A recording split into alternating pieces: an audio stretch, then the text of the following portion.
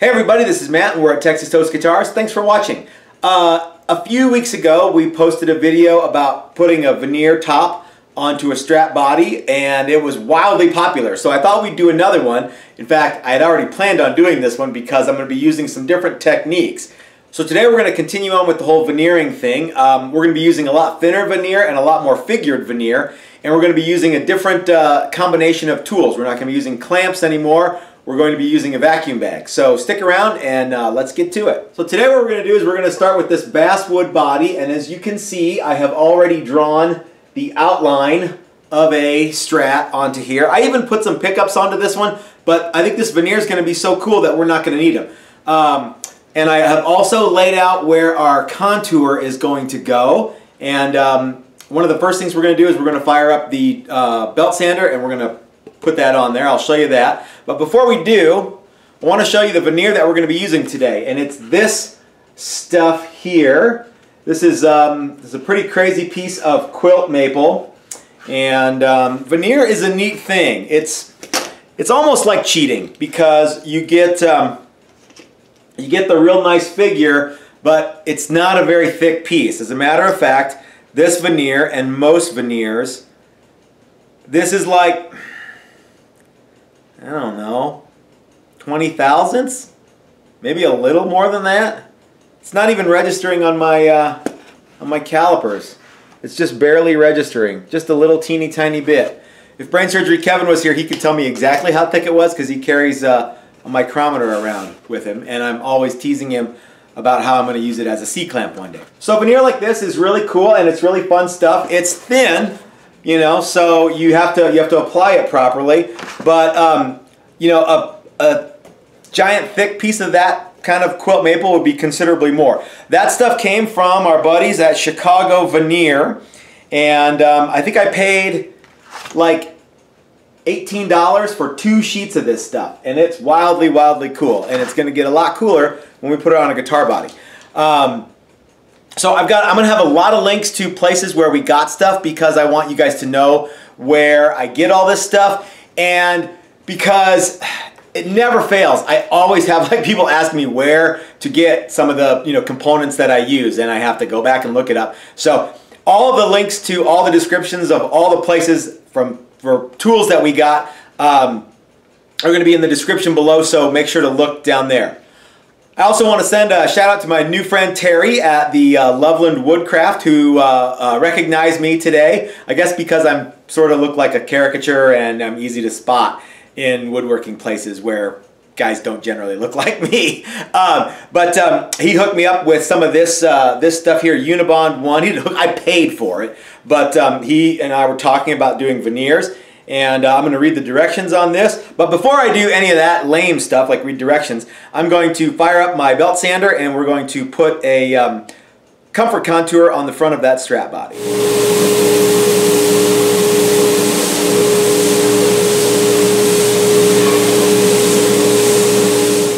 All right, so there you can see my contour that I started. I'm going to smooth this out with a little bit of hand sanding. It feels pretty good right now, but I just want to get rid of a little bit of this crisp line here, and sometimes it's easier to do that by hand.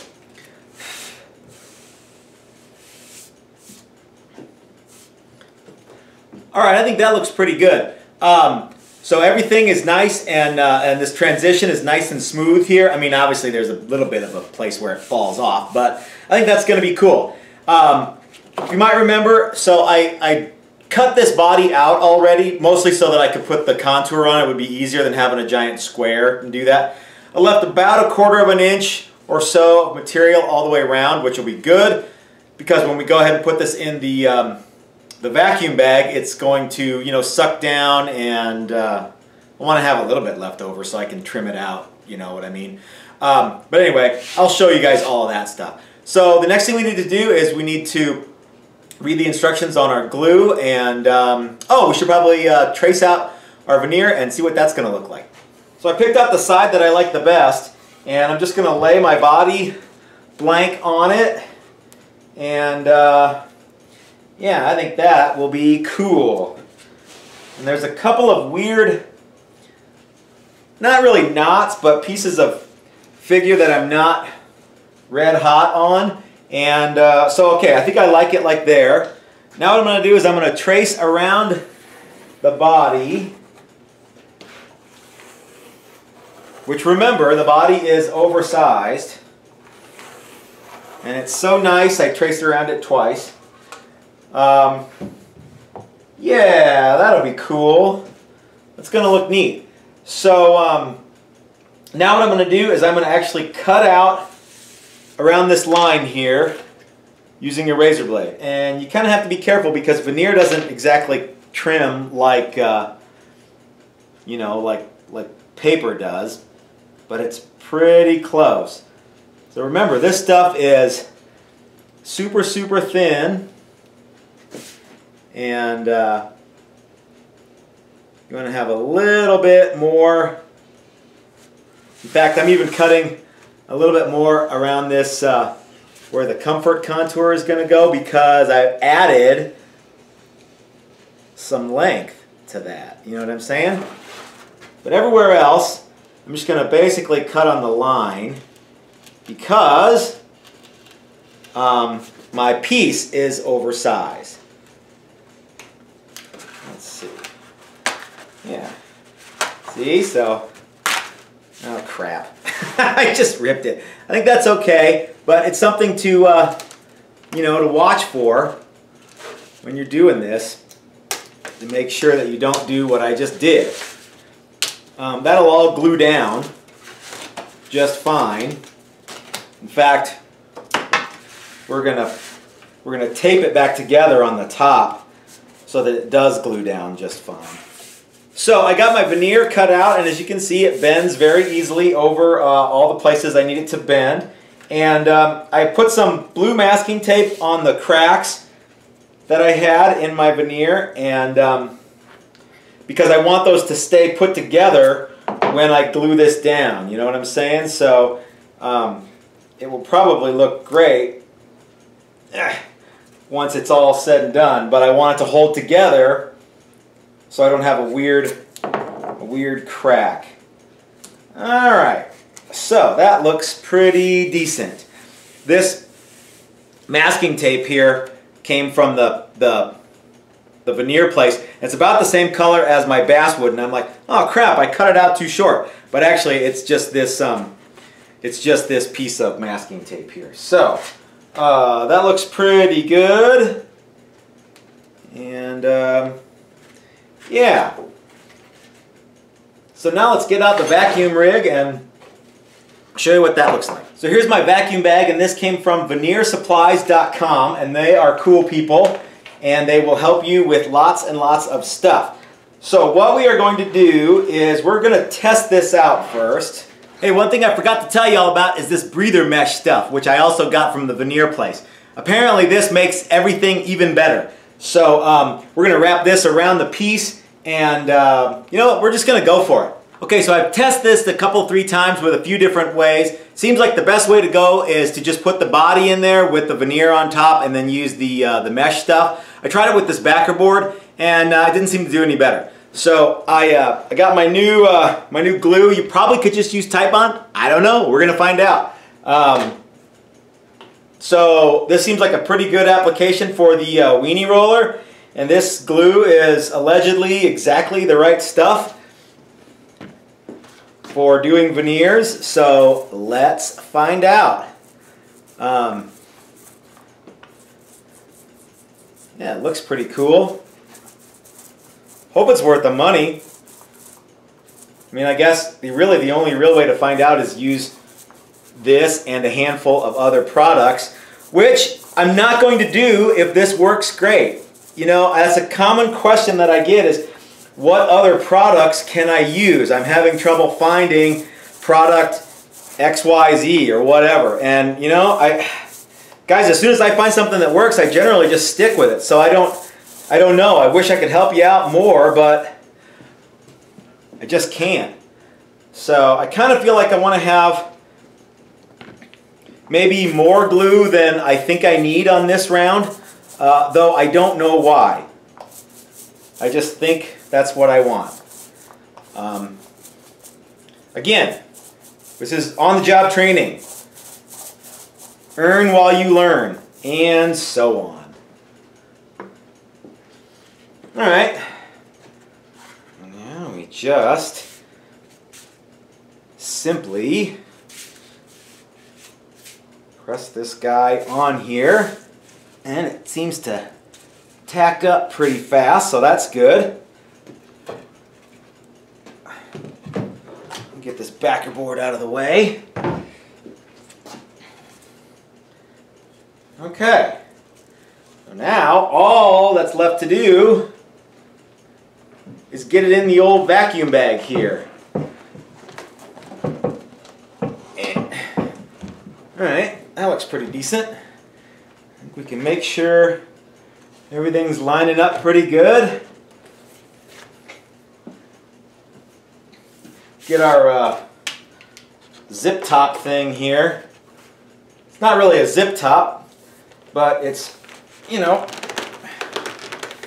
same kind of technology, only in backwards form.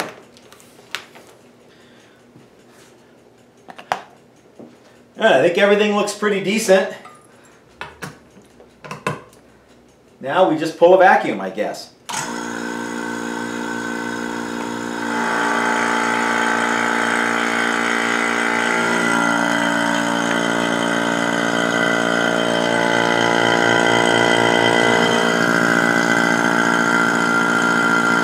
Okay, so it's been a couple hours, and we are ready to pull the guitar body out of the vacuum bag. Let me show you what it looks like before we do that. So as you can see, it is still sucked down, and I think when we pull this this guy apart here, it's going to look really cool. So I'm going to put this camera back on the stand because it's just me today. And we'll take a look. Alright, so the first thing we're going to do is pull the air dealie off here. Notice I'm using the scientific terminology, air dealie, etc. So this seemed to work, I mean, so far so good. I don't know how this glue works, but it seems to be stuck down pretty well. Man, this bag works good.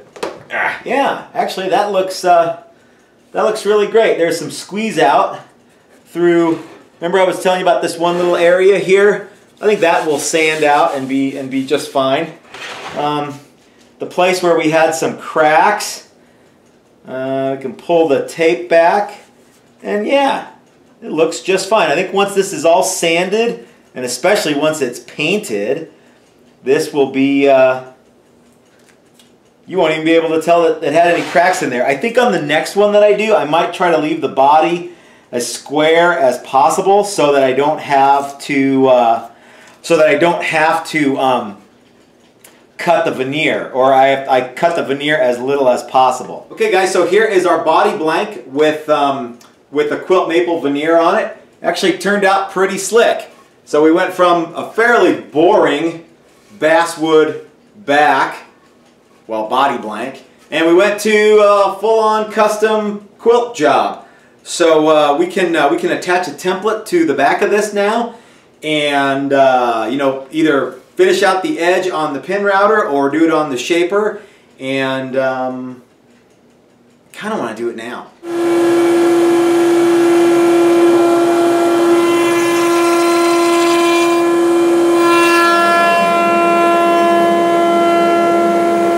Alright guys, our veneer top super strat looking thing is done. Now remember, this was basswood on the back, which is pretty ugly, but it's wood, with a really cool quilt maple top veneer on the top. And as you can see, the old vacuum rig, this will all get sorted out. The vacuum rig sure did a good job on sucking the top down to the base structure. All this will get cleaned up on a sander.